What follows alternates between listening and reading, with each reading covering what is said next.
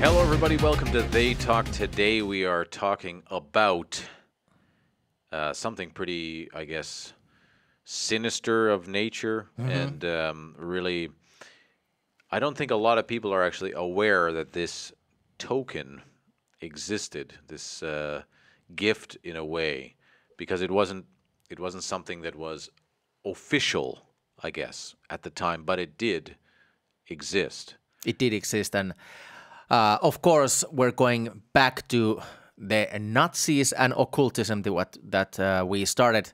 Yes. Back in the season 1, talking about the probable history of a Nazi party with the occult roots, with this Aryan nonsense and whatnot. And what Dylan was here mentioning is actually this SS-Ehrenring, the Totenkopf's death's head ring. Yeah. That was made up by the head of the SS himself, the Heinrich Himmler. That's right. But before we talk about such a, I guess, terrifying piece of jewelry, let's ask you guys out there to please subscribe to our channel if you haven't yet, so you can listen to all kinds of, I guess, interesting episodes about such things as the occult, spiritual beliefs of the past and present, a lot of the Finnish folklore characters and things like that we were talking about recently. And then if you go back to our season 1, we have a plethora of episodes, even our Finland for Foreigners series that is quite an interesting one, and it describes a lot of my I guess, experiences after moving to Finland from Canada. But this season we're focusing a lot on the occult, a lot of supernatural things, especially things that have to do with Europe and the Scandinavian areas.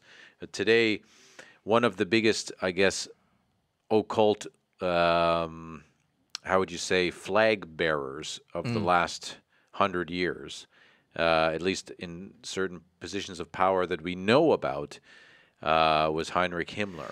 Yeah, that's really strange indeed. Like the Hitler, as it has been proven, the head of the whole Third Reich, was not into this kind of stuff at all.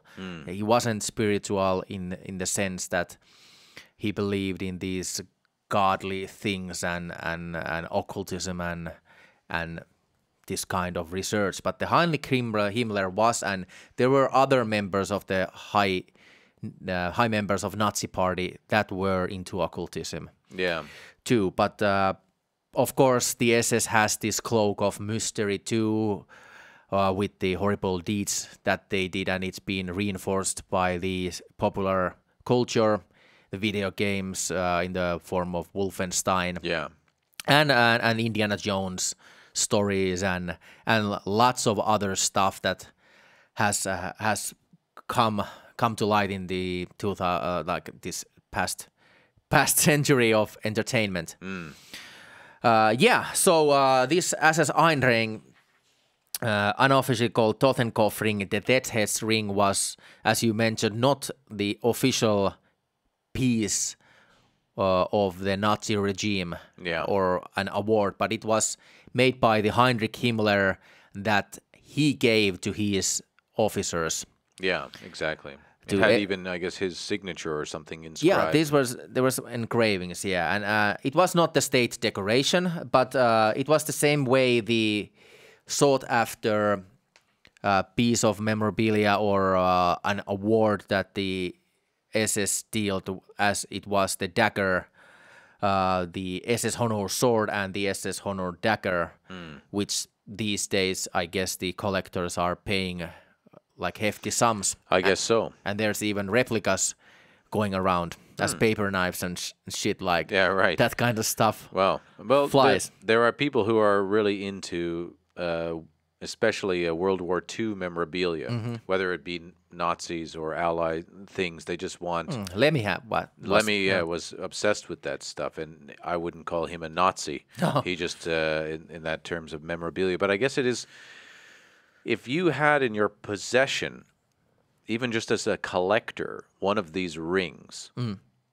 it's pretty symbolic, and the occult, at least as far as we know, is very big on their symbolism.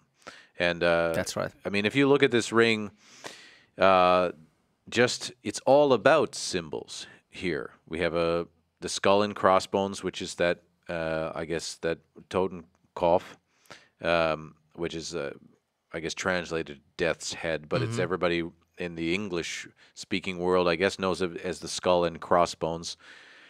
Then you have these triangles on either side of it with the S, I guess SS kind of symbol. Which is stuff, the one kind of lightning bolt-esque looking S. And it has runes too, right? It has runes, and of course it has the swastika. Yeah. But it is a very interesting piece, and to get to know what was it all about, because I think at first it was given to just like the highest. It was like a high honor in that SS group where they would. And I think it was only given out to the people that showed the extraordinary leadership skills in battle and that kind of thing. I think it's somewhere around 5,000 or 6,000 were originally awarded, yeah, or like gifted, I guess. Yeah. But then later on, it seemed to be almost like a initiation, or not an initiation, but like a graduation piece. That if you spent 3 years as serving for the SS, you get as an officer. Yes, as an officer, you get your ring. Yeah, I think this like I'm not sure, but I think he wanted to expand this kind of thing. Like you're part of something, right? Yeah. And all of these folks, like I'm not an expert in any way, but it seems to me that this is a kind of like an extended club in a way. Yeah. And horrible as we know it. But these kinds of gifts and like items that only selected group had, enforced the sense of belonging to that group, and I think it invokes some sort of extra loyalty. That you're in part of this selected group, but then you are some sort of like a part of this inner circle in a way. Yeah. That you have this gift from the Heinrich Himmler Exactly. itself. Yeah. And you're all connected. And this reminds me, well, I think we will get into this a bit later, but I'll drop the idea here. It reminds me of a possible inspiration for such stories of Lord of the Rings, or at least kind of this idea of these rings of power, kind of reminds me of that kind of idea. I think this, as the connections with Lord of the Rings don't come from the Nazis, but I think they come from these old Germanic folk tales too, like the rings of this Nibelring. I totally butchered that there. But there are these old like legends about these rings of power in the culture, and even in Finnish literature, this Välskärin Kertomuksia is a story which is centered around this ring of power, that whoever would have it, they would have like success and wealth, and like they would achieve extraordinary tales, but there would be a downfall at one point. And it's really great Finnish tale, and that has ties to Lord of the Rings in this kind of thematic way, and I think these things might come from the same place. Yeah, well, that's I guess the idea is that these are, I think, the idea behind probably Himmler's idea is these rings have a power. Yeah. And they unite the SS into like one entity in a way. And let's talk about the actual design of the ring and these ruins, the symbols that are on the sides of it, or I guess around the ring. We can drop the visuals as we speak about it. So it's pretty clear for me that this shows very much so that Himmler was like big into mythology and occult. Definitely. And there's these Armenian ruins on the side, and 4 of them, although technically I guess 5, but there are 2 of the same, of these Sig ruins that looks like this SS kind of symbol, 2 in the one anyway. And then there's the Hagall ruin, the swastika ruin, and then this double ruin that has the actual SS logo, and this arrow, kind of arrow logo, ruin symbol there. So this Sig ruin on the left and the right of the actual skull and crossbones. This is, what do you think is? It's, I guess, representing this power by being in a triangle anyway. I guess that has something to do with the power of the sun and conquering energy. As right. Yeah. So definitely, like that's he was into occult and the mysticism and stuff, and I believe that he believed that the carrier of these runes have this kind of aura with them, and of course they were the officers who led his, the SS, the elite troops of the Third Reich. So they would now carry that symbol of power of the sun and the conqueror. Exactly. And I guess this triangle symbol is quite a very much so associated with occult, Illuminati, this kind of thing, and in representing the power of the sun, it definitely you can see why you would put that on this ring if you're a believer. Exactly. Would you think that these guys, SS members that would take this ring, that they would actually know the meanings around it? Do you think there was a ceremony kind of labeling like what this ring is going to help you with, or? I believe that there were folks who believed in this. Yeah. But as far as everyone, I don't think like they went along with it. And for me, I believe that the most would see this as a part of like their initiation to inner circle. Yeah. Of course, I think that there were people who believed strongly on these things too, along with Himmler. Right. And what comes to the ceremonies, like which we're gonna talk more in the future episodes about Wawelsburg Castle, but Himmler had this castle that he changed to be the sort of a headquarters of the SS, like the spiritual headquarters. And he was meant to held there these kind of occultist meetings and the symbol of 12, like 12 leaders of the SS, and like we go there into that more. But there, I believe that there were these actual rituals inside the SS, initiated by Himmler, I mean. Yeah, exactly. Hitler wasn't a fan of these things. True.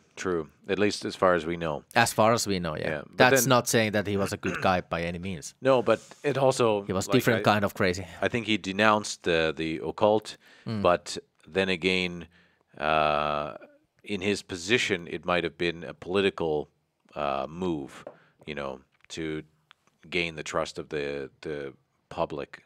Because if you're all of a sudden believing in these ancient magic kind of crazy weird stuff, but anyway, that's another thing. We did talk a lot about Himmler and the occult in a few other episodes actually. Yeah. So that was the Sig rune, right? Yes. So now we have this Hagall rune. It's framed by a hexagon. This is, I guess, representing the faith for the leaders of the organization. So this is your faith in the SS, or the faith in the Nazi Party, or the faith in what your organization that these guys are Übermensch, more than ordinary men, the Aryan. Exactly. Yeah. So, this esoteric meaning of this rune, I guess, is like, what is this guide? This Guido von the List, to enclose the universe in you, and you control the universe. So I guess it's kind of talking about that you are having more power and you are kind of in control. Yeah, as I see this, sounds to me like this was one other way to enforce their leadership of their beliefs. You know, that they Right. were in the cause of right, and they had the power, and they had already the power of the sun and the power of conquering. So this was another way of enforcing in this mystic occultist way to their, you know, their way. Right. Yeah. So again, it's like these are very much occult representations here. Very much so. Already on these two big symbols on the ruin, and then one I guess that everybody has seen before in terms of the actual symbol, this swastika, this Hakenkreuz. It's standing on the vertex, so framed by a square. So it's in kind of like it's on that tilted angle. Right. The twisted cross, as it's known, I guess. Of course, this is going to be used. I think that you couldn't have left this off, but this is again, I guess, at least adapted by the Nazi Party as a symbol of power for this Aryan race. Right. Yeah. Again, like I was just in India, and you can see swastikas everywhere, but of course they are not tilted. They're Right. Right. And because the swastika, let's be honest here, like Yep. it's a ancient symbol, way more ancient than the 20th century and the Nazi Party, who existed from 20s to 45. Yeah. And Hitler took the symbol from the old art. It's called sun wheel too. Right. And even Finnish Air Force, you know, used to use it before even the Nazis were a thing. Yeah. Yeah. And it wasn't tilted, but like, of course, as many things have been ruined by the bad people and their causes, and swastika is one of them, and there's no way around it. When you see swastika these days, the first thing that comes in mind isn't the Indians or the Finnish Air Force, or that it was an ancient symbol before them. Yeah, exactly, and in even meaning like more along the lines of peace and love. Yeah. You know? So definitely not. Yeah. It's definitely not here, but symbolizing this Aryan race and the power that it supposedly had at the time. Right. That I think is kind of more just needed to be on this ring, just to qualify as a, you know, for the I don't know, the, you know, if you have a piece of Nazi memorabilia and you don't have the SS or the swastika on there, then you didn't do the design properly, I guess, for them. Then we have this double ruin, and this is actually not a real, I guess, ruin that you can find in the past. This was created specifically, I guess, for this ring, or at least for the SS, and it has the SS traditional symbol with the two S's in the lightning bolt fashion.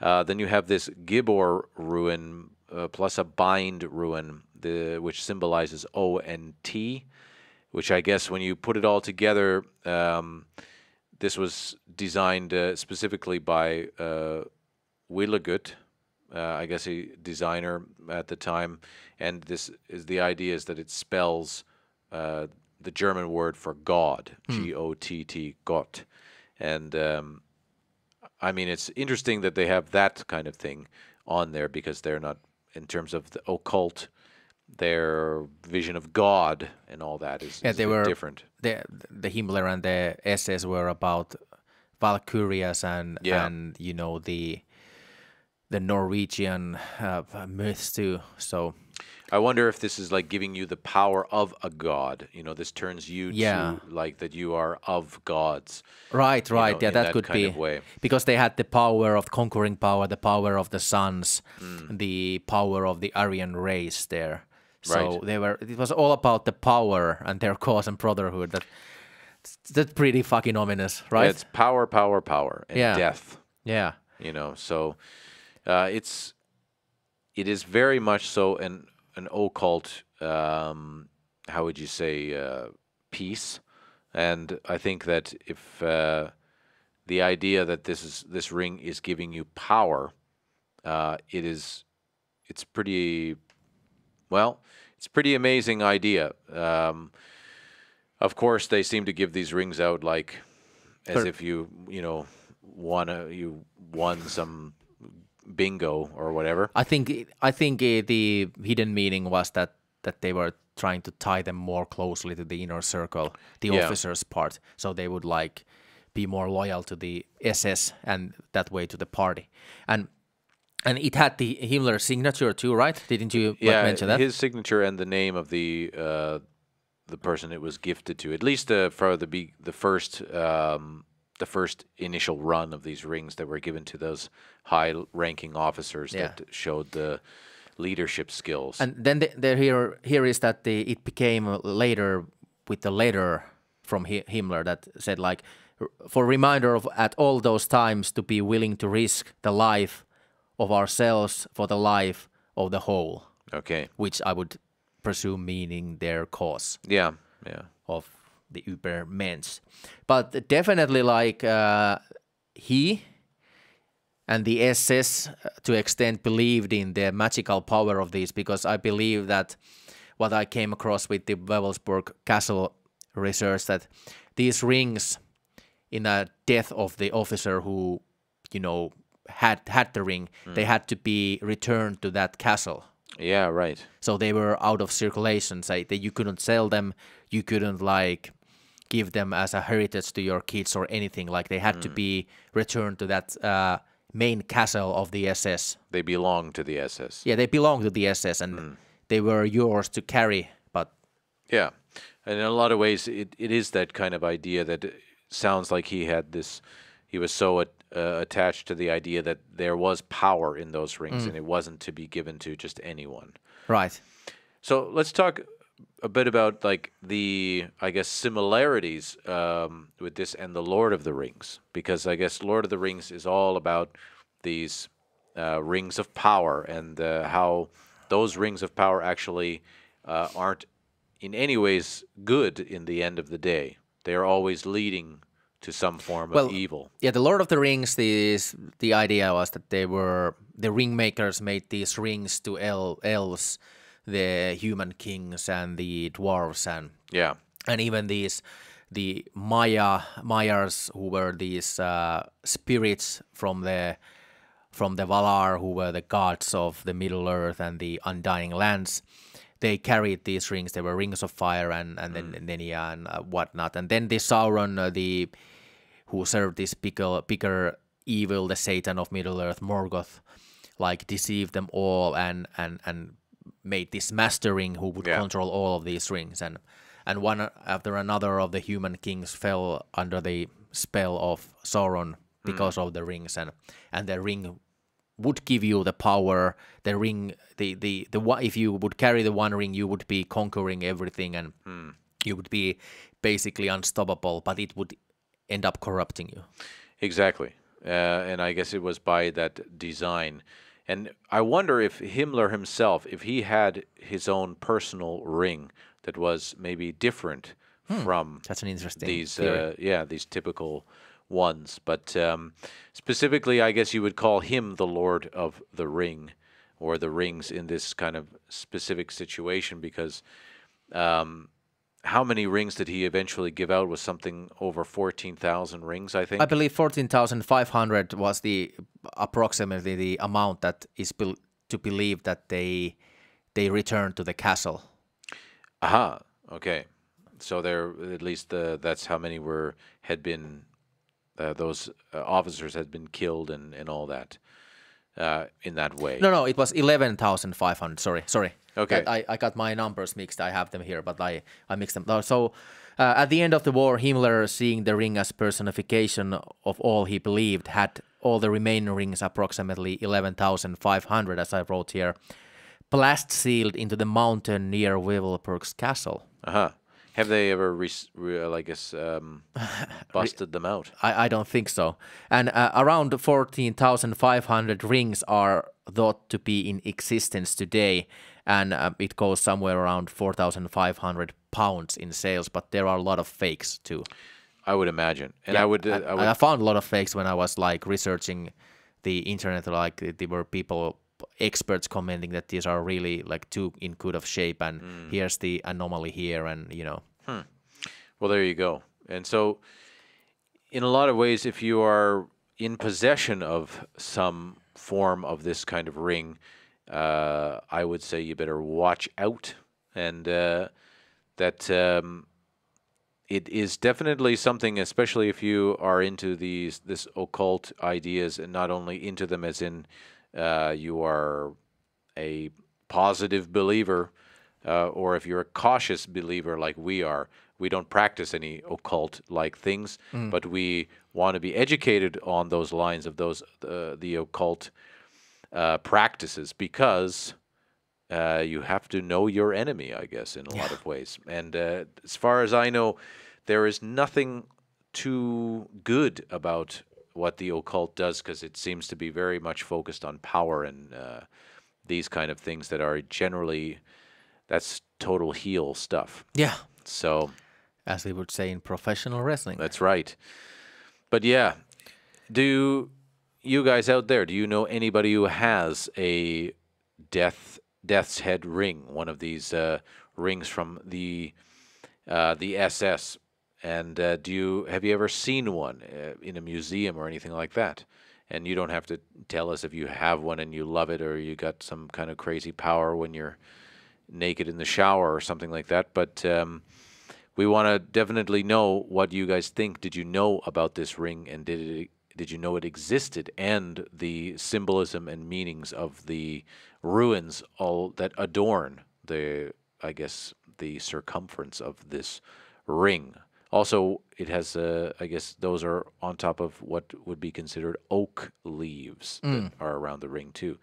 But unfortunately, the ring has such a terrible and demonic image, and I guess symbolism, that it's not something that I would ever want to wear. So, I mean, I'm not a ring guy per se, but my brothers have a lot of these skull rings, and I could see some people not knowing, although there's the swastika there, but if there was no swastika there, you could see a lot of people just thinking, hey, it's a cool rock and roll skull ring. Yeah. And not knowing what they are getting involved with. So, do you have any more to add about the Death's Head ring? One more thing, and it's a bit in contradiction, but by January 1945, 64% of the rings made had been returned to Himmler after the deaths of their holders. In addition, 10% had been lost on the battlefield, and 26% were either kept by the holders or their whereabouts were unknown.